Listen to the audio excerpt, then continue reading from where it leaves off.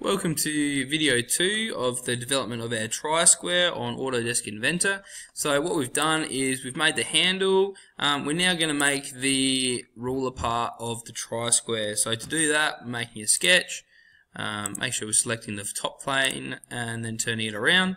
Again, this is just going to be a rectangle. So opening that up, and now this rectangle is going to be 125 tab by 20. Okay, so there we go, we've got that one.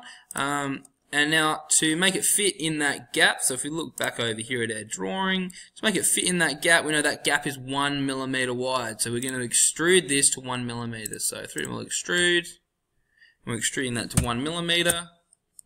And there we go, it's quite small, thin, sorry, but that's the size it has to be. So the next part we have to do is put the hole in the end.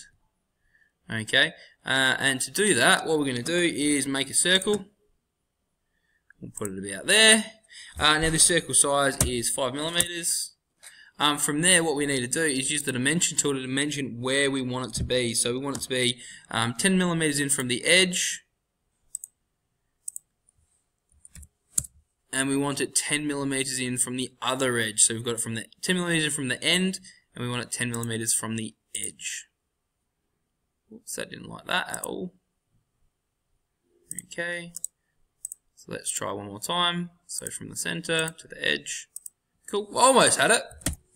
Off by 0.3. Alright, there we go. 3D model, extrude. So we're going to do this circle. Remember, we want to cut this one out. Okay? And because it's already set as 1 millimeter, it'll go straight through. So that's that edge part done.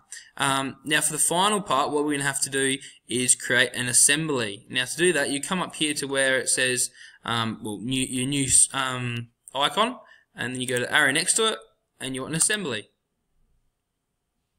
Okay, and as you can see, it's giving you a different toolbar up top here, and quite a few different tools up top above it as well. So I'm going to put one in.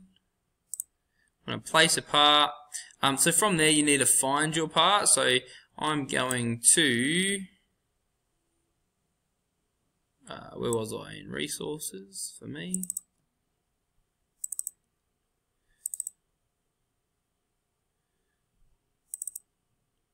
Nope. There we go.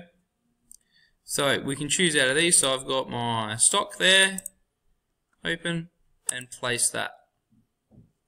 Alright, and if I want to place more than one, I've got it's still there. Okay, but I only want one. We'll move that around. Cool. So as you can see, it's in there.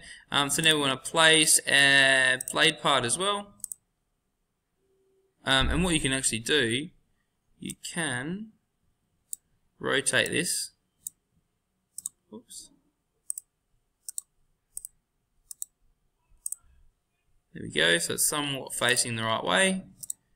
Okay, so as you can see, when you place stuff, it's not very easy to get them perfectly in the right spot. But that'll be okay when we do all of our constraints. So now what we want to do, we actually want to do our constraints. So we're going to constrain this edge to the inside of this edge.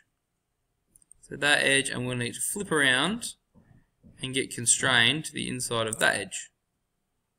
Just like that. So it'll flip itself around and constrain itself to that edge, and if you go OK, and then that's all happy. It'll still move because it's only constrained to that edge. So as long as it's touching, it's actually happy. Okay, so the next part what we want to do is we want to constrain this back edge here to that edge there. And that way it'll be stuck in there and won't move. The thing with it is though, it'll still move up and down because I've only got it on the edge, not on the bottom yet. So what I can do though, I can now constrain my final constraint, which I might actually move it up so it's a bit easier to see. If I move that up a little bit and then go to constrain, so you can see I want it to be locked down the bottom, don't I? So if I constrain that edge to that edge and go OK, it's all done. And so now it will only move as a solid object because I've placed it all the way in there. Okay, and that's how you do that one. And then when we save it, you'll notice that it's going to save now as an IAM file. Okay, so keeping it as that, try square. Okay, and we'll save that, and we know it's together.